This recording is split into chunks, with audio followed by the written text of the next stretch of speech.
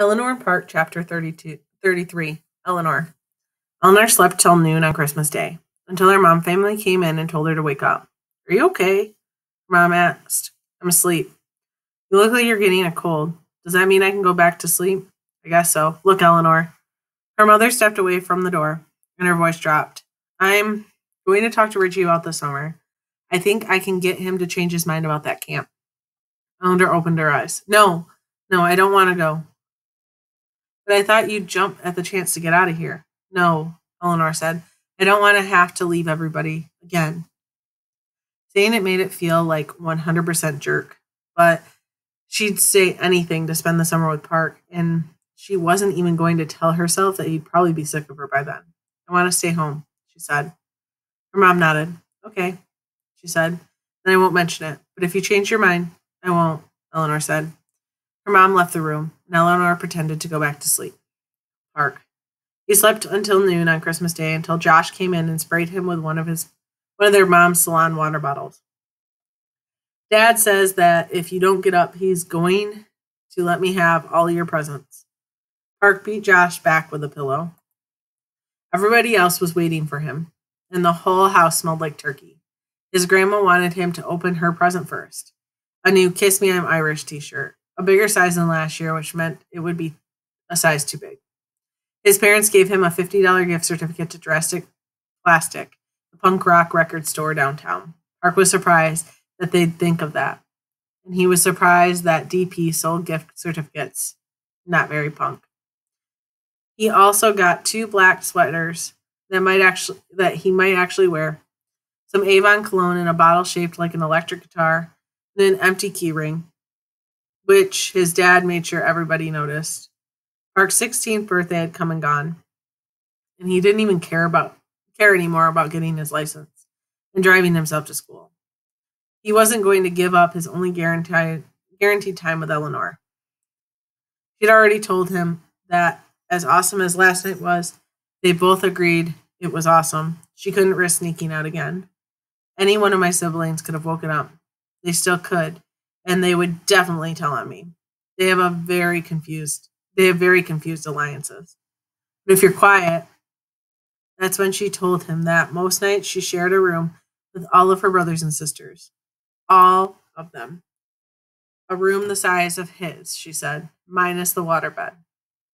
They were sitting against the back door in the elementary school, in a little alcove where no one would see them unless they were really looking, and where the snow didn't fall directly on their faces. They sat next to each other, facing each other, holding hands. There was nothing between them now. Nothing stupid and selfish, just taking up space. So you have 2 brothers and 2 sisters. 3 brothers and 1 sister. What are the names? Why? I'm just curious. He said, is it classified? She sighed. Ben, Maisie. Maisie? Yeah. Then Mouse. Jeremiah, he's 5. Then the baby, little Richie. Park laughed. You call him little Richie? Well, his dad is a big Richie. Not that he's very big either. I know, but like little Richard. Tutti frutti. Oh my God, I never thought of that. Why haven't I ever thought of that? He pulled her hands down to his chest.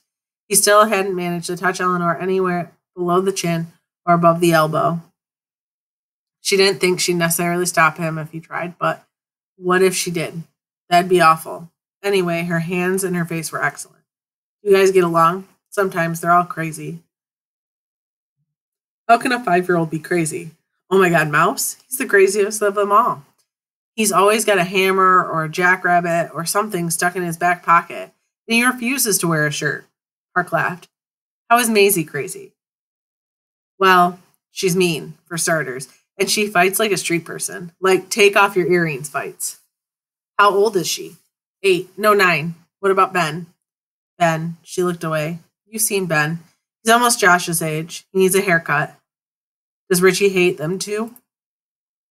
Eleanor pushed her face forward. Do you want to talk about this? He pushed back. Why do you want to talk about this? He pushed back. Because it's your life. Because I'm interested. It's like you've got all these weird barriers set up. Like you only want me to have access to tiny parts of you. Yes, she said, crossing her arms. Barriers, caution tapes. I'm doing you a favor. Don't, he said. I can handle it. He put his thumb between her eyebrows and tried to smooth out the frown. This whole stupid fight was about keeping secrets. Keeping secrets about your demonic ex-girlfriend. I don't have any demonic ex-anythings. Does Richie hate your brothers and sisters too? Stop saying his name. She was whispering. I'm sorry. Park whispered back. He hates everybody, I think. Not your mom. Especially her. Is he mean to her? Eleanor rolled her eyes. Wiped her cheek with her pajama sleeves. Yeah. Park took her hands again. Why doesn't she leave? She shook her head. I don't think she can. I don't think there's enough of her left. Is she scared of him? He asked. Yeah. Are you scared of him? Me? I know you're scared of getting kicked out, but are you scared of him? No. She lifted her chin. No. I just have to lie low, you know. As long as I stay out of his way, I'm fine. I just have to be invisible. Park smiled. What? She asked. You, invisible? She smiled. He let go of her hands and held her face. Her cheeks were cold. Her eyes were fathomlessly and her eyes were fathomless in the dark.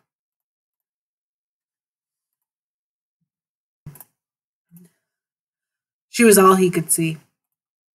Eventually, it was too cold to stay out there. Even the insides of their mouths were freezing. Eleanor. Richie said Eleanor had to come out of her room for Christmas dinner. Fine. She really was getting a cold, so at least it didn't seem like she was faking it all day. Dinner was awesome. Her mom could really cook when she had actual food to work with. Something other than legumes. They had turkey with stuffing and mashed potatoes swimming with dill and butter. For dessert, there was rice pudding and pepper cookies, which her mom only ever made on Christmas. At least that had been the rule back when her mom used to make all kinds of cookies all year long. The little kids didn't know what they were missing now. When Eleanor and Ben were little, their mom baked constantly. There was always fresh cookies in the kitchen when Eleanor got home from school. And real breakfast every morning. Eggs and bacon or pancakes and sausage or oatmeal with cream and brown sugar. Eleanor used to think that was why she was so fat. But look at her now. She was starving all the time, and she was still enormous. They all tore into Christmas dinner like it was their last meal, which it practically was, at least for a while. Ben ate both the turkey legs, and Mouse ate an entire plate of mashed potatoes.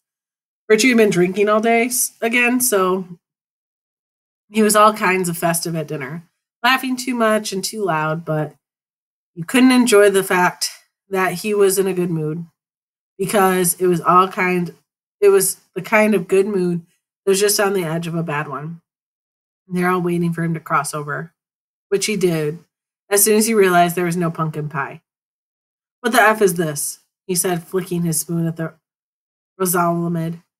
It's rice pudding, Ben said, stupid with turkey. I know it's pudding, Richie said. Where's the pumpkin pie, Sabrina? He shouted into the kitchen. I told you to make a real Christmas dinner. I gave you the money for a real Christmas dinner. Mom stood in the doorway to the kitchen.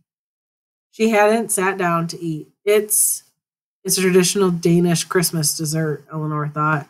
My grandmother made it, and her grandmother made it, and it's better than pumpkin pie. It's special. It's just that I forgot to buy pumpkin, her mother said. How could you forget the effing pumpkin on Christmas? Richie said, hurling the stainless steel bowl of rice pudding. It hit the wall near her mother and sprayed weepy chunks everywhere. Everyone but Richie stayed still. He stood up unsteadily from his chair. I'm going to buy some pumpkin pie so this family can have a real effing Christmas dinner. He walked to the back door. As soon as they heard his truck tear out, Eleanor's mom picked up the bowl of what was left of the rice pudding, then skimmed the top of the pile of rice pudding off the floor. Who wants cherry sauce? She said. They all did. Eleanor cleaned the rest of the pudding, and Ben turned on the TV. They watched The Grinch and Frosty the Snowman and A Christmas Carol. Their mom even sat down to watch with them. Eleanor couldn't help but think that if the ghost of Christmas past showed up, he'd be disgusted with their whole situation. and Eleanor felt full and happy when she fell asleep.